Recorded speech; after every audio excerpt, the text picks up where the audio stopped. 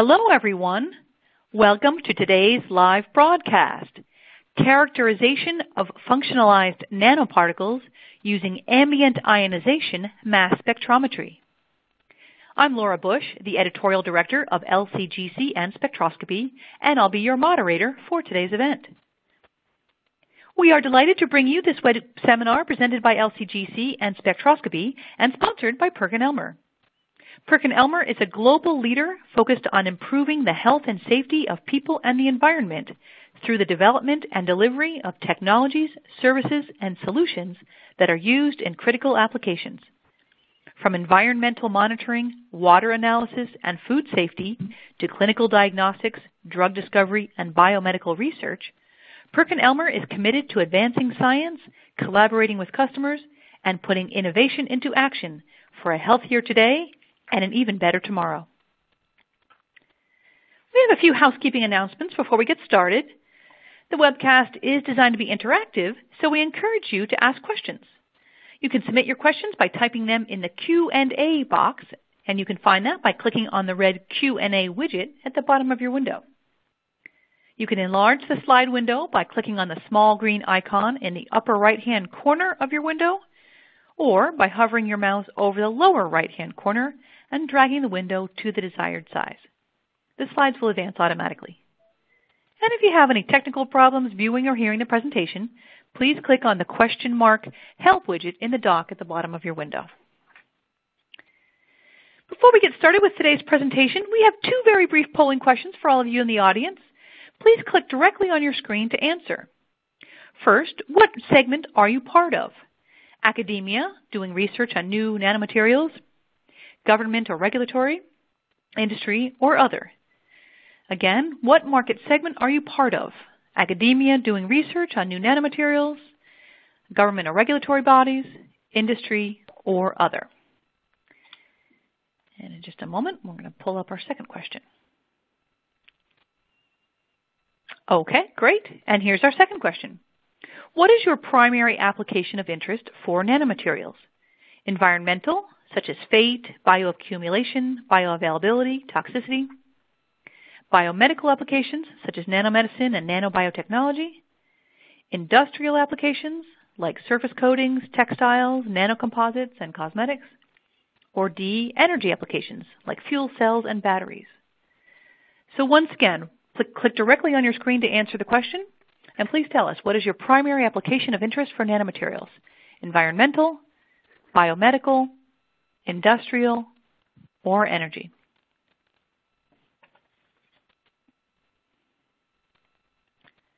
All right, well, thank you all very much for taking our polling questions today.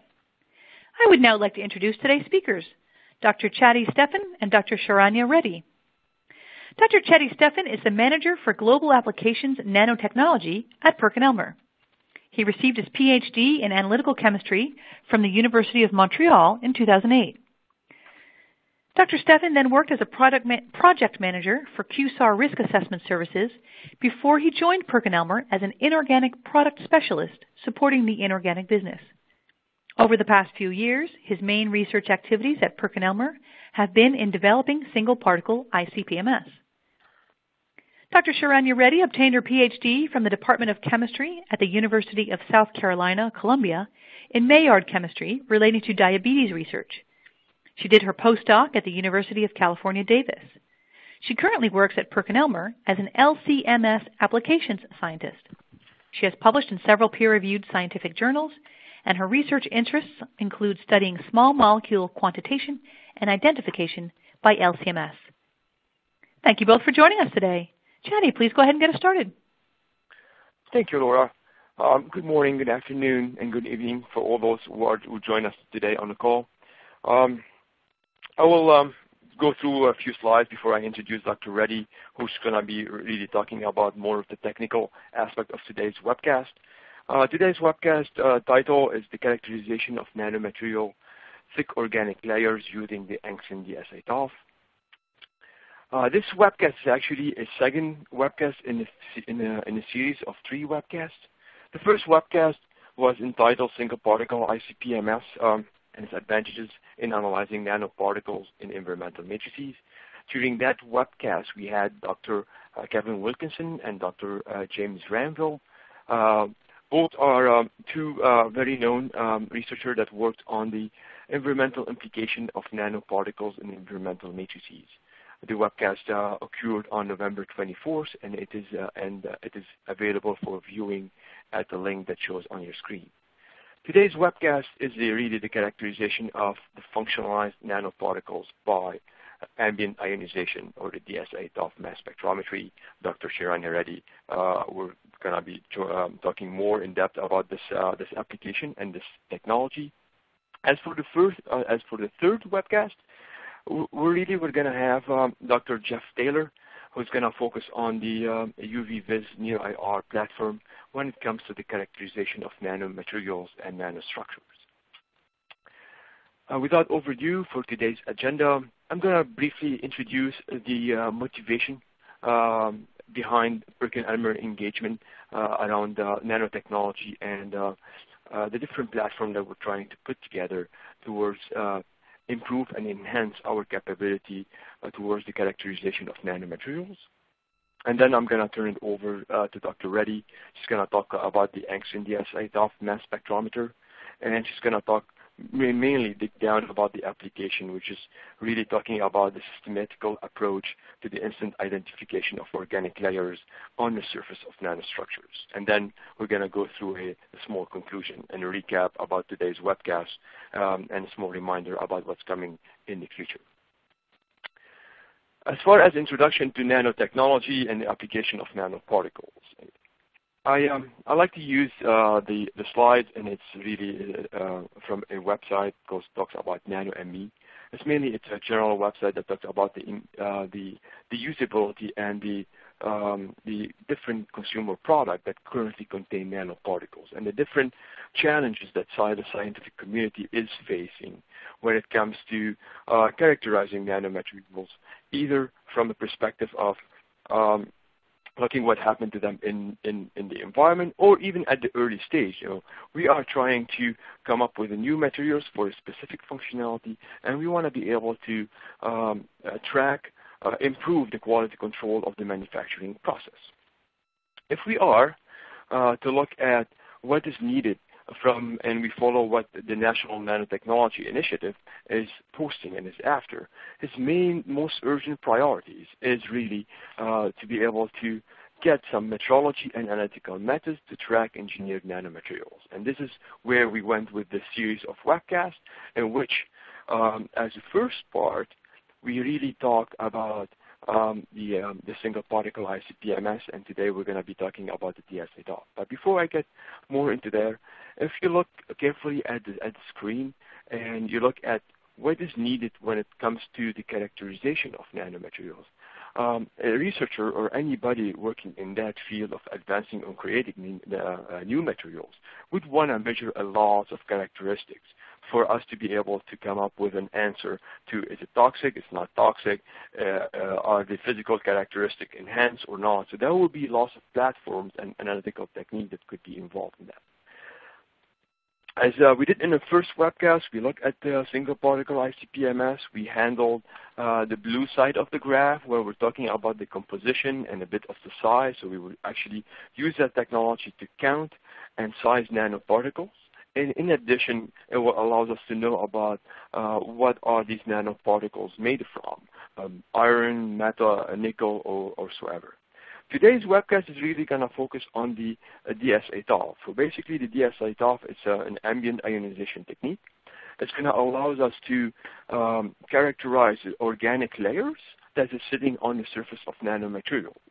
And this is going to handle, we're going to use that technology basically to look at the organic section of the chart where we're talking about the targeting ligand. So basically, it is really going to help us understand how about the surface chemistry of nanomaterials when they do interact with the external world, meaning the matrices or the different solutions.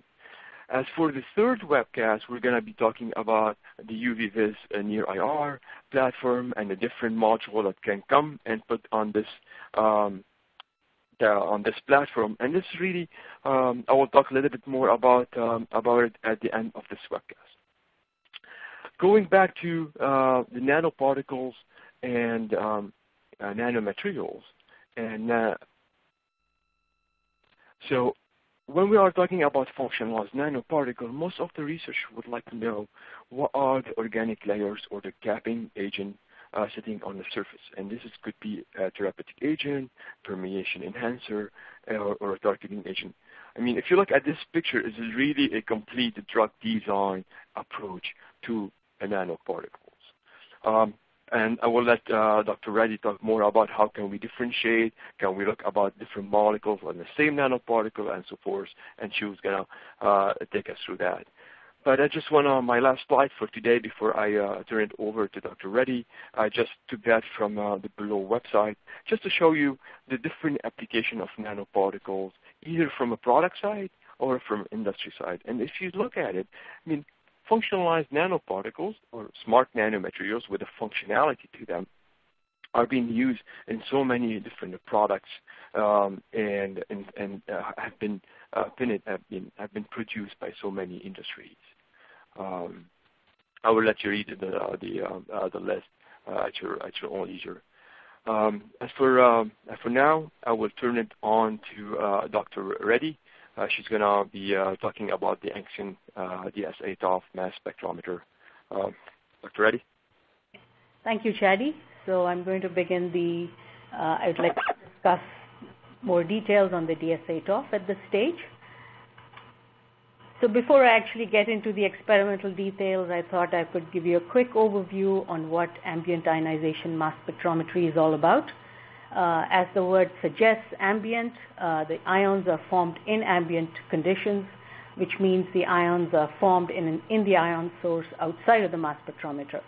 And what this allows the user or analyst to do is directly sample surfaces with no sample preparation.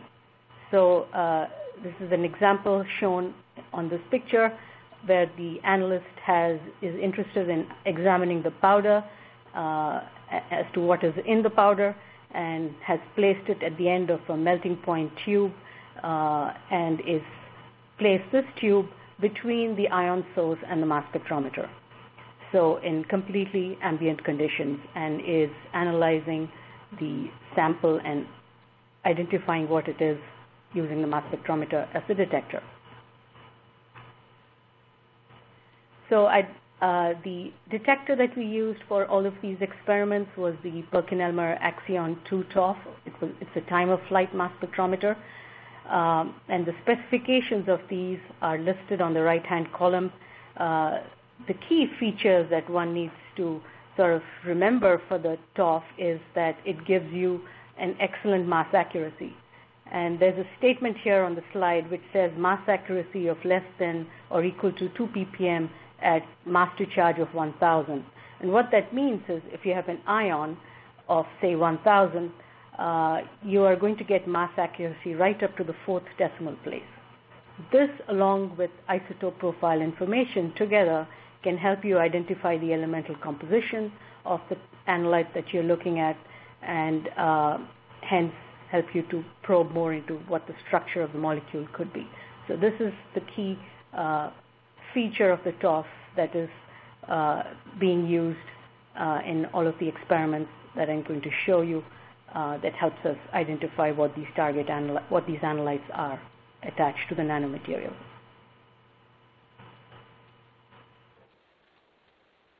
So this is the ambient ionization source. This is how it looks from the outside. It's called a direct sampling analysis system, or DSA, that's coupled to the TOF detector. The lower bottom corner shows the figure of how the DSA fits onto the TOF mass spectrometer. What is unique about this source is that it has covers, so the user is not exposed to any harmful outgassing.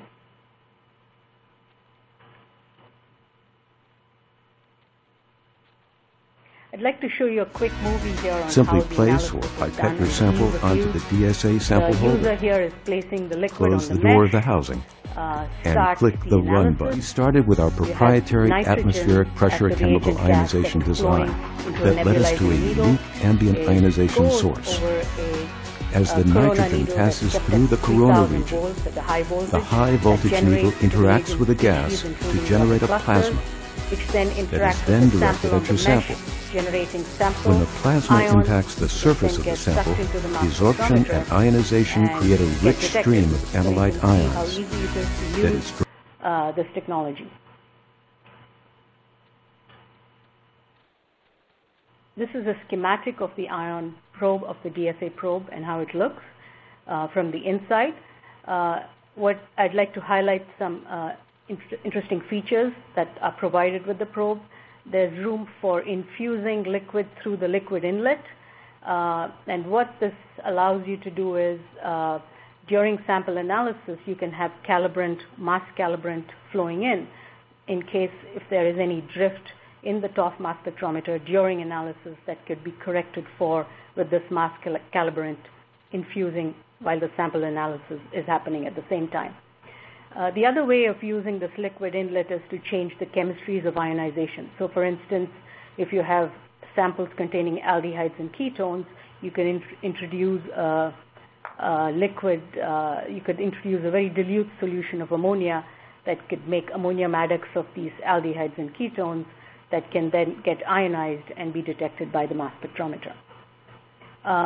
There's the heater temperature that is on the ion gun that can be varied. So if, for instance, you have a sample that is not very volatile, you can increase the heater temperature so it experiences more heat and gets vaporized and improves the sensitivity of the ionization. If the sample is not very volatile, then if the sample is very volatile, you can lower the temperature of the heater.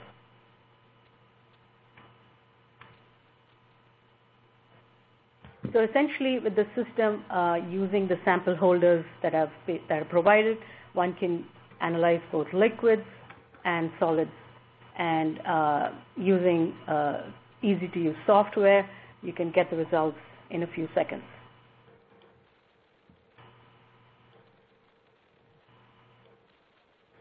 So now I would like to go into more of the experimental details and the results section of the talk. So I'm going to show you some data of gold-capped ligands in both positive and negative mode of ionization.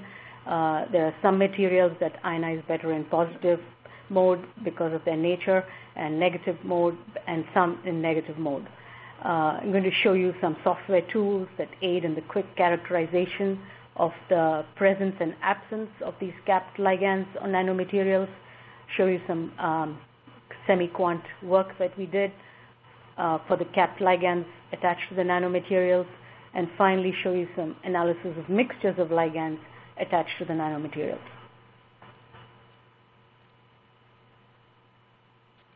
So the list of, this is a slide showing the list of the various capped ligands to the gold nanomaterials that we analyzed for this study. All of these were purchased from one single manufacturer. And you can see it's quite a big, wide variety of capped ligands that we analyzed.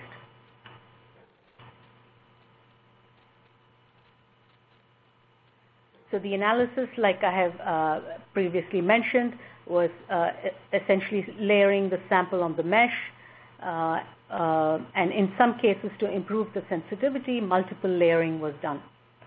The temperature of the ion gun was maintained at 350 degrees centigrade, so this temperature will not be sufficient enough, obviously, to ionize the gold itself, but it will be sufficient to break the covalent bonds between gold and thiol, for instance, and release the ligands, which then enter into the mass spectrometer and get detected.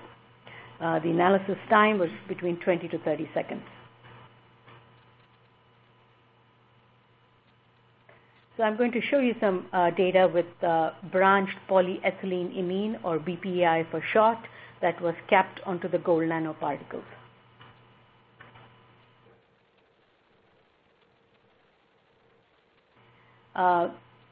We analyzed essentially the standard of BPI that was used to modify the gold nanomaterial. You can see from the spectrum that it is a mass range between 100 to 500 Daltons.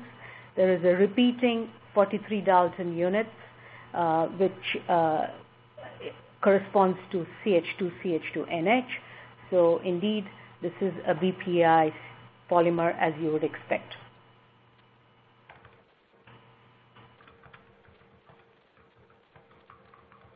Now the manufacturer conjugated the BPI to the gold through lipoic acid. So essentially you have thiols linking the gold to the lipoic acid. The lipoic acid has a free carboxylic group that then is coupled to the amine terminal of BPI to generate an amide bond. So this is how the particle is made.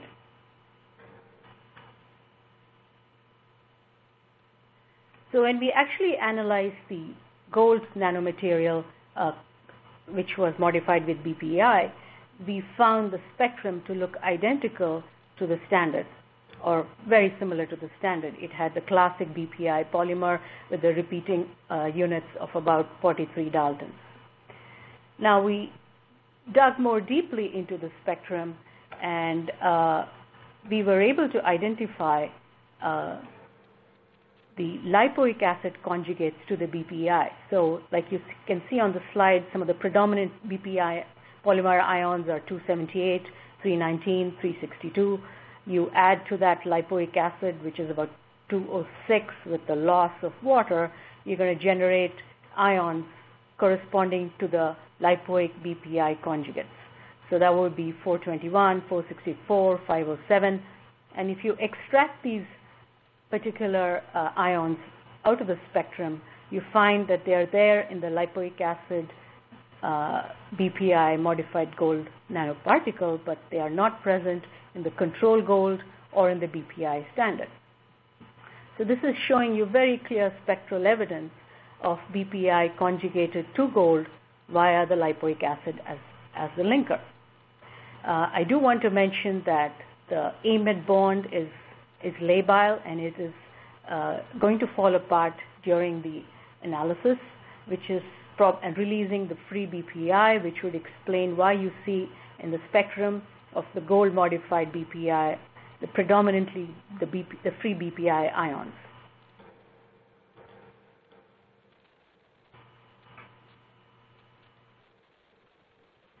So the DSA TOF could be a technique that could be used as a quality control for the manufacturing process.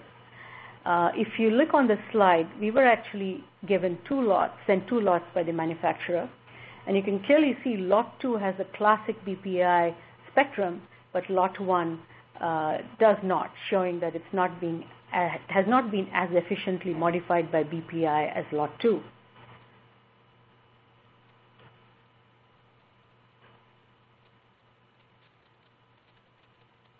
I'd like to now shift gears and show you some of the results we got with other ligands capped to gold, including PEG, dodecanethiol, and CTAP. So this was a PEG standard that was used by the manufacturer to modify the gold particle. As you know, PEG is a very commonly used ligand, and the standard, it showed the PEG series, which is shown in red, and there's also the methoxy-PEG series. We also observed the methoxy-PEG series in the standard, which is shown in black. The mass accuracy of the PEG polymers was within 5 ppm and gave us great confidence in what we were saying.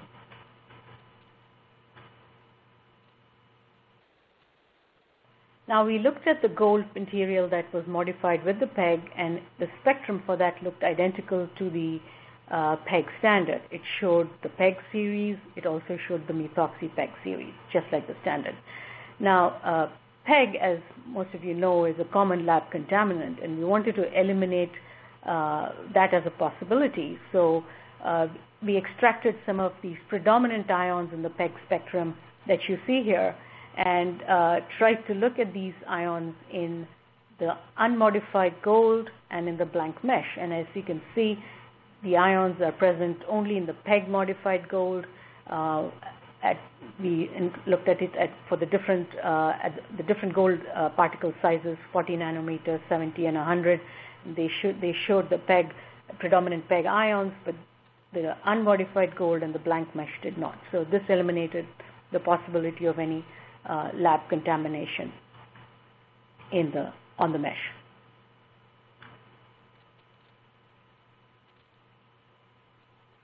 Here's a spectrum of dodecane thiol capped gold nanoparticles. In the spectrum, we observed the dimer and trimer of dodecane thiol. Interestingly, we also observed the dimer of octadecane thiol. This seems to suggest that the standard that was used to modify the gold nanoparticles most likely had octadecane thiol as a contaminant. So this shows the power of the TOF mass technology. It's one of the most selective ways to identify ligands on nanoparticles, and it's able to show some of these contaminants that could be present in the standards as they are used to modify the particles. And the power of the TOF mass spec technology lies in the fact that it gives you accurate mass and isotope profile information. So here is an example on the slide with regard to dodecane thiol trimer.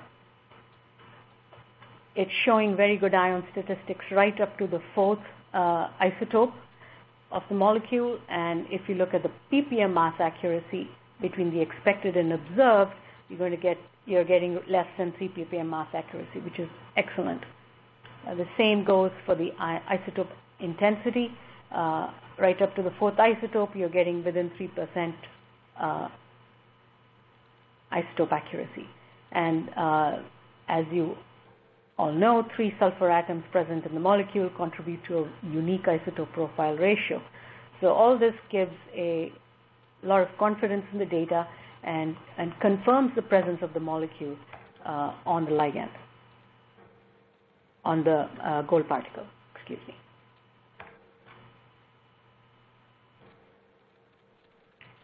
So here's a spectrum for cetyl trimethyl ammonium bromide that was supposedly on the nanoparticle.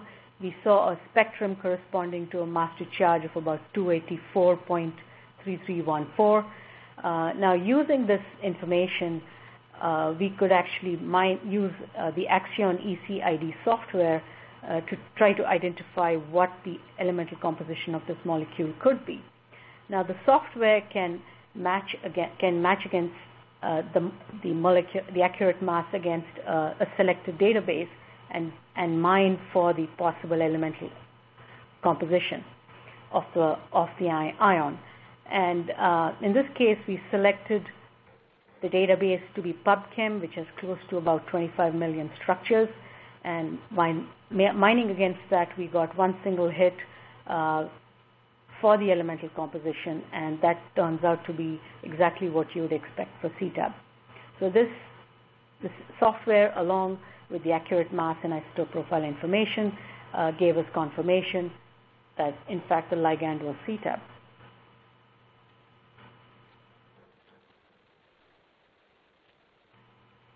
I'd like to now shift gears and show you some software tools that help in characterizing target analytes on the nanoparticles in large batches of samples.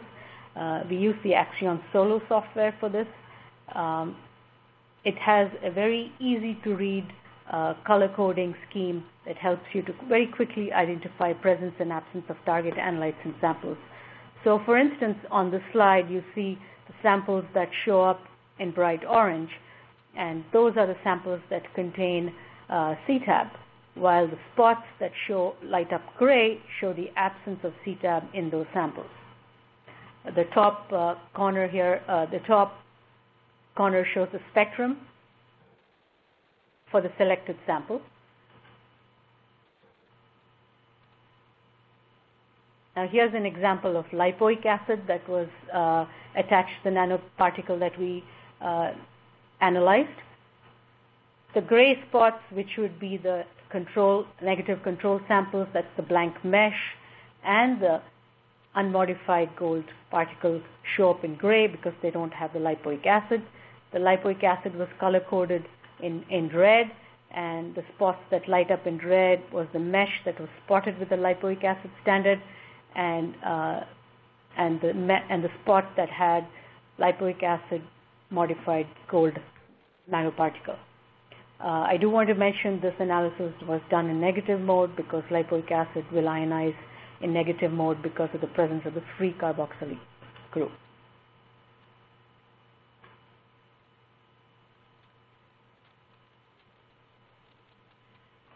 Now this is a slide showing the analysis of mixtures of two different types of ligands on the nanoparticles. So we were looking at mixtures of nanoparticles that contained dodecane-thiol and CTAP. Now, the color coding scheme for dodecane-thiol was green, and you would expect the negative controls, which would be the CTAP capped gold or the unmodified gold particles, to be in gray because they don't have any dodecane-thiol. But the mixed sample, along with the dodecane-thiol modified gold particle, light up in green because they are showing the presence of dodecane-thiol. Now, if you press on this particular sample, that is the mixed sample, you're going to get a lot of information right on this page on what are the target analytes that are present in the molecule, in the sample. And it's showing yes for CTAB and the dodecane-thiol dimer and trimer. The spectral information for this sample is in the top right-hand corner. So you can see the easy-to-use software that helps us identify some of these target analytes in the nanomaterials in a very quick and simple manner.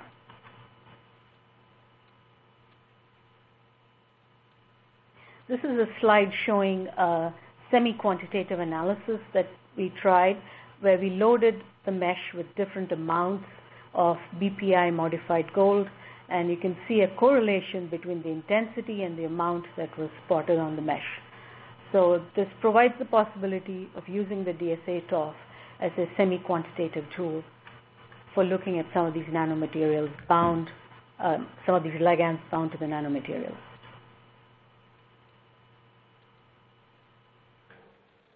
So in summary, using ambient ionization DSA source with the high resolution accurate mass TOF mass spectrometer, we were able to characterize ligand capping of gold nanoparticles.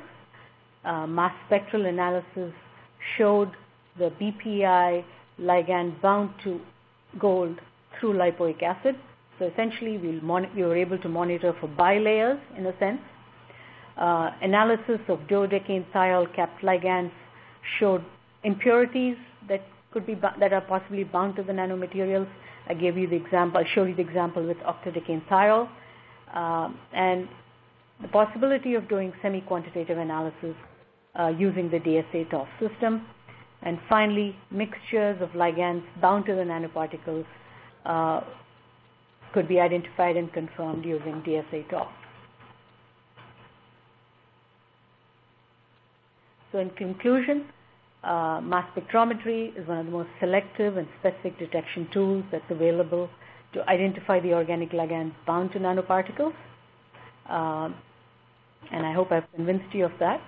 More specifically, mass spectrometry with DSA-TOF allows for rapid identification and confirmation of these ligands without any elaborate sample preparation. The analysis was done in a few seconds, and the DSA-TOF system, along with powerful visualization tools, offers a very rapid way to screen and confirm for ligands capped on the nanoparticles. At this stage, I'm going to hand it over to Chadi to complete the webcast. Thank you for your attention. Thank you, Sharanya. So a few more slides, and our webcast will come to an end. Really, I the application that Dr. Reddy talked about today handles the DSA TOF and mainly looking at targeting ligands sitting on the surface of nanomaterials or nanoparticles in this concrete example. The next webcast will be the webcast number 3 in this series. We'll look at the UV-Vis near-IR platform. In that webcast, we actually going to have Dr. Jeff Taylor, who's going to join us, or who's going to be mainly our principal speaker in that webcast. And we are aiming on the below key learning objective for that webcast, mainly how to use different modules that can be mounted on a UV-Vis near-IR platform, especially the center mount technique that allows us to look at the presence of nanomaterials in cosmetics, and the ARTA, which is the automated angular resolve scattering techniques, which allows us to look at the shape of nanomaterials when it comes on mainly the structure of nanomaterials. With that, I come to the end of my slides. With that, I will turn it over to Laura for the question and answer section of this webcast. Thank you. Thank you, Chadi, and thank you, Sharanya, for your excellent presentation. It is indeed time for the question and answer period. As a reminder to all of you in the audience, if you would like to submit a question, just click on that Q&A box that you can find by clicking on the red Q&A widget at the bottom of your presentation window. And then you can type in your question and we'll ask our speakers. Okay, first question, Sharanya, this first one's for you. This is kind of a long one, so if you need me to repeat any of it, just let me know. Does this method work for polymeric nanoparticles? As you said, 350 degrees is not to ionize the gold, but can ionize the ligand. If the nanoparticle is polymeric, is it possible to ionize only the surface ligand? Yes, it is. This is essentially the technology. The temperature is not hot enough to ionize to vaporize. You need to get the molecule in vapor form before you ionize it. So if you are looking at the gold particles, they are not going to ionize at 350 degrees centigrade, which is where I did the experiments. But it is sufficient to break the ligands. It's the thiol gold linkage, and vaporize that and then ionize it, which then enters into the mass spectrometer. Excellent. Thank you. Sharanya, what is the mass range and accuracy of the DSA TOF technique?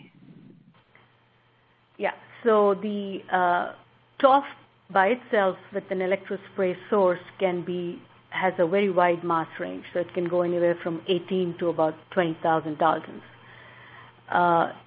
When you have the DSA system, it gets limited. The upper range gets limited to about 2,000 or 2,500 Daltons, and the reason for that is as the molecules get bigger, it's harder to volatilize them, and also this DSA source works with an APCI type of mechanism, so it doesn't allow for multiple charging of ions. So that makes it difficult to look at very large molecules beyond 2,000 or 2,500. Very good. I now have another two-part question. What is the minimum quantity of sample that can be analyzed? And also, can samples on other substrates, such as small metal objects, be analyzed? Yeah, good question. So the sensitivity is a bit tricky because you have to, if the ligand is attached to the gold particle and it covers the gold particle and the process has been done efficiently, that would be the rate limiting step here. So I have in my experiments had to load as much as 50 microgram of nanoparticles and as little as 2 microgram of nanoparticles. So it really depends on how efficiently the ligand has been bound to the nanoparticles. It would be my best guess. And what was the second question? I'm sorry. The second was, also, can samples on other substrates, such as small metal objects, be analyzed? Yes, we have at this point only analyzed gold. nanoparticles, but or rather ligands bound to gold nanoparticles, but you should be able to do this with, I don't see any reason for not being able to do this with silver or silica or aluminum or any of the other metals. Excellent. This next question is very close to the preceding one, so you may have answered it, but I want to raise it in case there's some part of this that wasn't addressed. The person specifically asking about semi-quantification of compounds and asks, down to what sample amount could DSA be used? Is it parts per billion to semi-quantify compounds? Like I said, again, it depends on the efficiency of modification of the gold or any other nanoparticle with the ligand. So in my experience, I would say as low as a few microgram. If it's been efficiently modified with the ligand, I would be able to see. The best way to address this question would be to use HPLC TOF as a way to get more hard, back it up with very hard quantitative numbers. Very good. Can you analyze biomolecules attached to nanomaterials using the DSA TOF technology?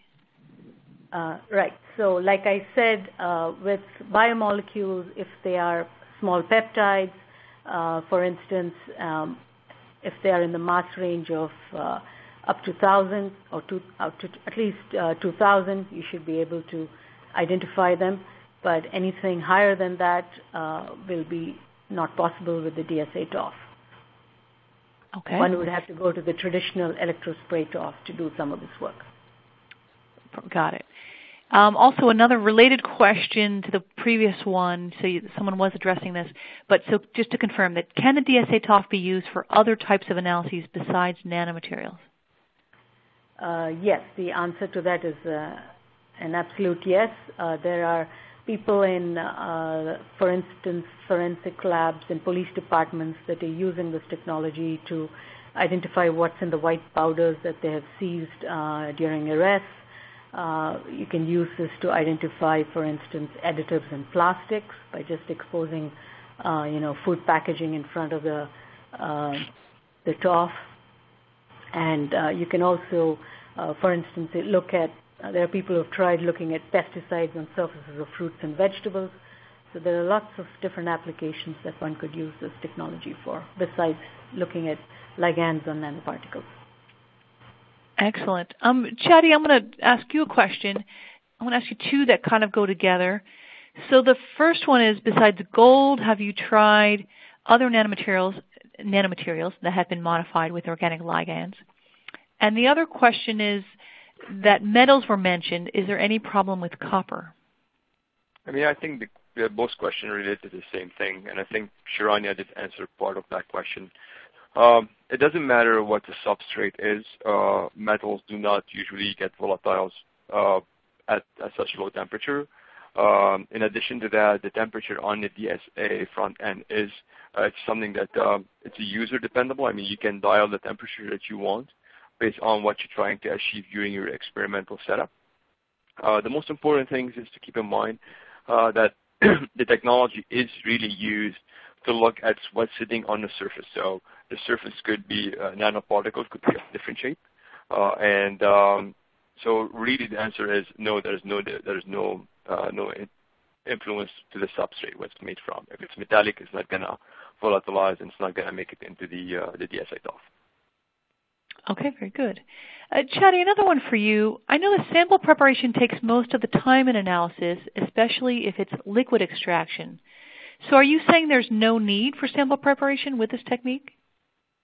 That's exactly the purpose of this is exactly what the DSA stands for, is direct sample analysis.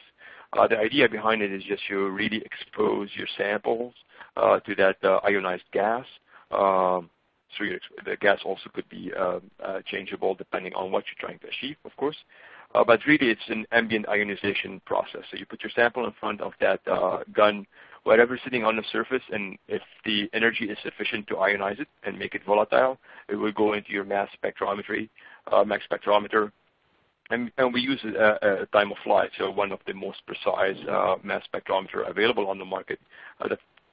precisely give you what the molecule is. So this allows us to kind of do a quick screening. And we're talking about, I mean, when we started the promotion for the product, we're talking about a 15 seconds of sample analysis time.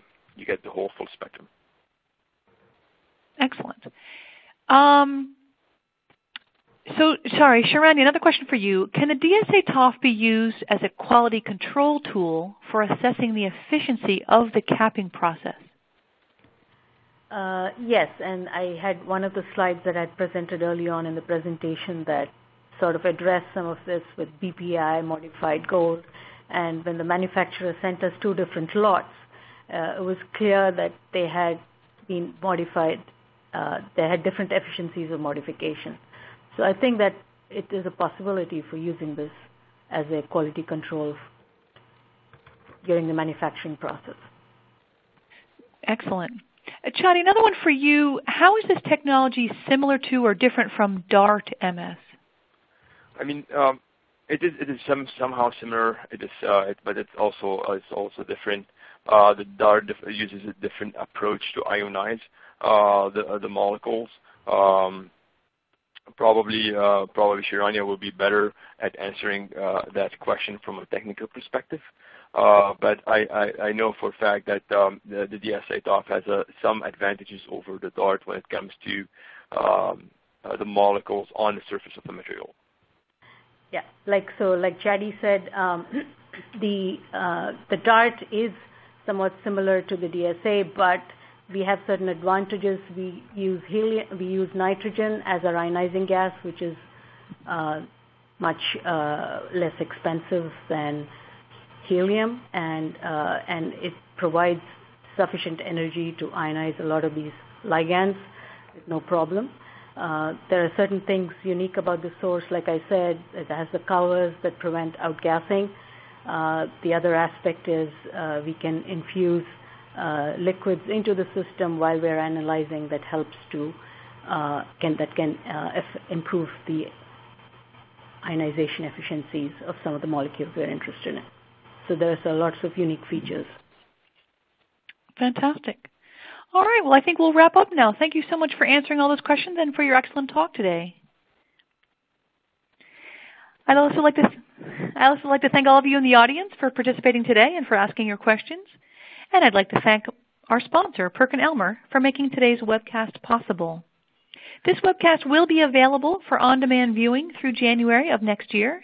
You'll receive an email from Spectroscopy alerting you when the webcast is available for replay. We invite you to forward that announcement to your colleagues who may have missed today's live event. We hope to see you all next time.